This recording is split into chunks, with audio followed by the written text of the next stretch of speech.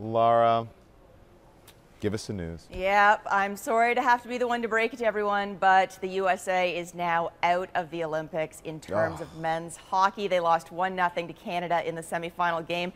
This was really an absolutely excellent game, though. It was really hard fought. You know, in the Olympics, sometimes we see kind of a different style play, but these are two teams whose rosters were entirely made up of NHL players, and they got out there, and it looked like a real NHL type of game. It was really, really fast-paced. It was physical. It was aggressive. It was a very entertaining game, but unfortunately the result goes in Canada's direction, and the USA, again, they lose to their ultimate rival that they really wanted that huge redemption over, especially after Vancouver 2010 in the gold medal game, which Canada won, beating the US. 1-0, eh? 1-0 is what it was, yeah.